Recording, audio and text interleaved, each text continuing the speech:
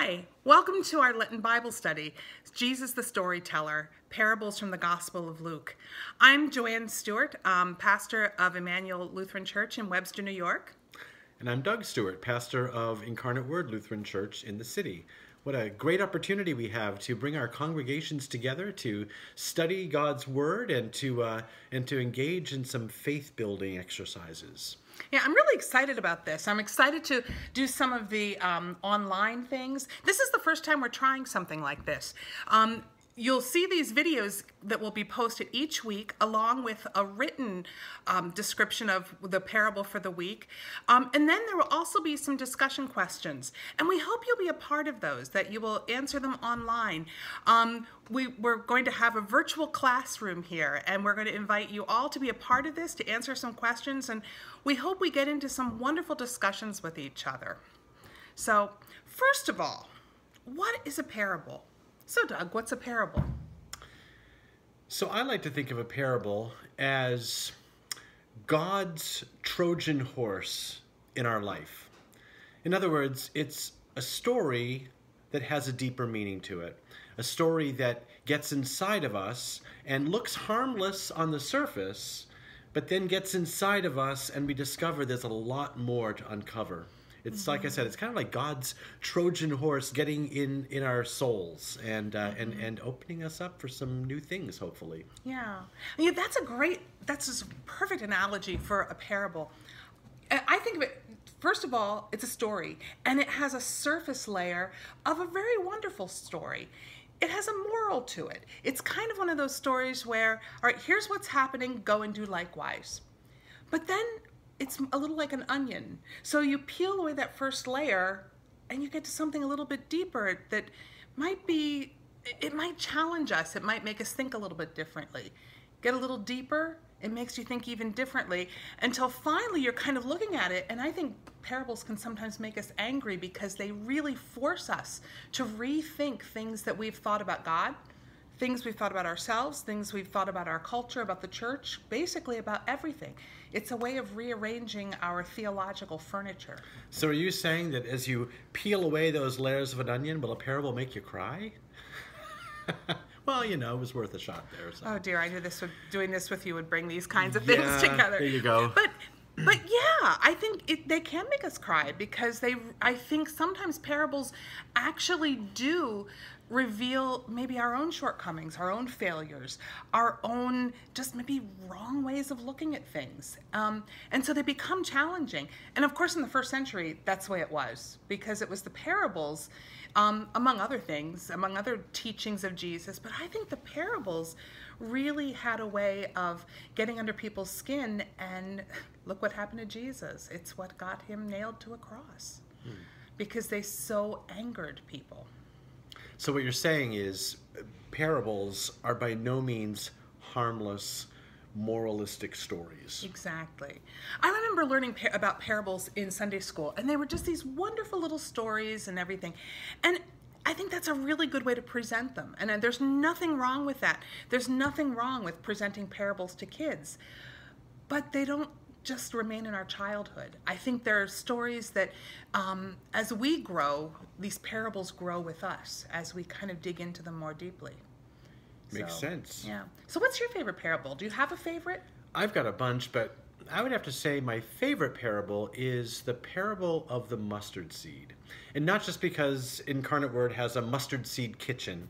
No, my favorite is the parable of the mustard seed because it's a parable that talks about the inbreaking of the kingdom of God, and it seems so harmless and so it seems like it's not a threat at all. It's just this tiny little seed, and it grows, and we think, oh, how wonderful it grows, and shouldn't our faith life be like that as well? But there's a deeper level to that, and I love the fact that if you look deeply at mustard seed, and you look at the context in which that was written about, folks didn't like mustard seed. That was not something that was harmless by any stretch of the imagination. It was a weed. It was a weed that was out of control, that farmers despised it, tried to get rid of it. It reminds me of the time I was doing my internship in North Carolina, right around the time the state of North Carolina was introducing a vine called kudzu, and it was designed to stop soil erosion, which on the surface, that's really a good thing. We want to prevent soil erosion. But the kudzu was so good at what it did, it took over. And it just took everything over, and folks were struggling to keep it under control, and they couldn't. I think the mustard seed is like that. And that it points then to the kingdom of God. The kingdom of God isn't always something we want to have around us, because we are challenged by that kingdom of God. And so, and it can't be stopped. And maybe at times it feels like it's a weed in our life and it's overwhelming us. But I don't think that's always a bad thing. So. We just had a bonus parable. Yeah, there you go. So now where's the mustard seed? That is actually in the Synoptic Gospels. It's in Mark chapter 4. And Matthew chapter 13 and Luke chapter 13. Okay. So those three Gospels each have a variation on the mustard seed parable. That brings up another thought, because there really are no parables in the Gospel of John. John instead uses imagery like I am the good shepherd, I am the vine, you are the branches, I am the living water. There really are no parables, but the reason we're working in Luke so much is because Luke's parables, Luke has almost as many parables just in that one gospel as Matthew and Mark combined. So it's kind of an interesting way of getting into the parables and seeing them in light of Luke's theology and how he uses them. And I think in light of Luke's theology, it makes sense there'd be a lot of parables disrupting us. Because if you look way back at the beginning of Luke's gospel, we're told that God is turning the world upside down, that God is coming to the marginalized, that God is lifting up the lowly, he's bringing down the mighty, he's turning our world upside down. I can't think of anything else other than parables that really do turn like you said earlier, our spiritual furniture upside down. Our lives are changed and transformed by parables. So that there are so many in Luke does not surprise me in the least. Yeah, and just what you said there, it reminds me of it's hard to pick a favorite parable for me. Since I'm the one who put the study together, I picked my favorites already, which is basically Luke 15. So we'll get to those in a few weeks. But one of my other favorite parables, actually, is the sower and the seeds. Because, again, it's like the mustard seed. Like you said, on the surface, it sounds like such an easy, wonderful story about this wonderful, kindly gardener who goes out and takes a lot of seed and throws it around, and some of it, I guess it's like some of it takes, some of it grows roots and does wonderful things, and other of it just doesn't. And so the Sunday school version that I learned as a kid was, be the good soil, so that when the seeds are planted in you can, that they will flourish. Amen. That's a good story. I mean, that's a good analogy. But when you start to really think about the parable, what crazy, insane, just nuts gardener would take that much seed and just cast it everywhere? I mean, this gardener is intentionally throwing it in places where it will never grow. He's throwing it on rocky soil. He's throwing it on the path where it has no chance to take root or anything like that. And when you start looking at it this way, you say, well, that makes no sense. Why would a gardener do that? Isn't there just, we have a cat who's trying to be in the video here.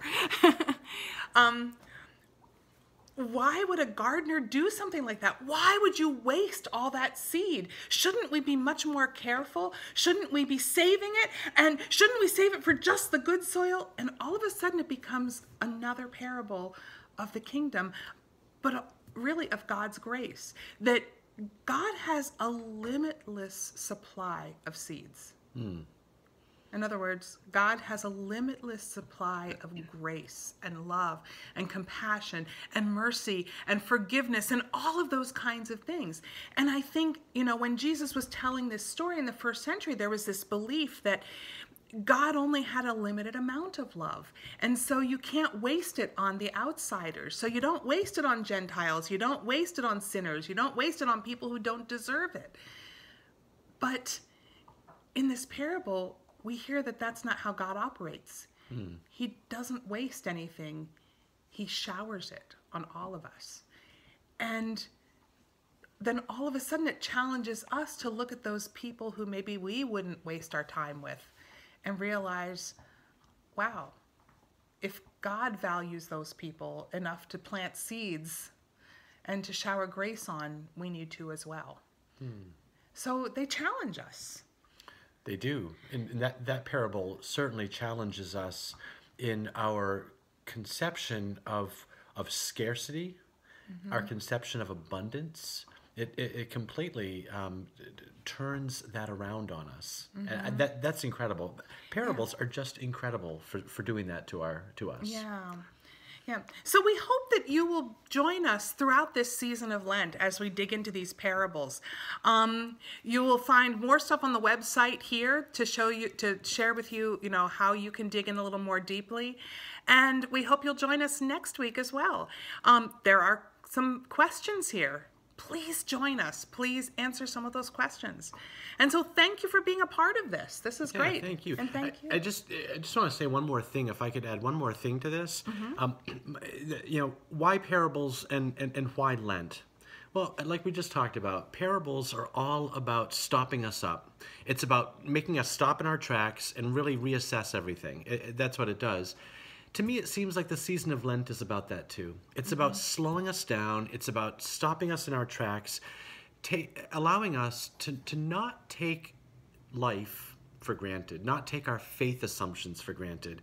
My own hope in this virtual Bible study, my hope is that we're all going to come out of this transformed, that we're going to come out of this with a deeper appreciation, not only for parables, but especially for what those parables bring to us, a deeper sense of God enveloping every single fiber of our lives.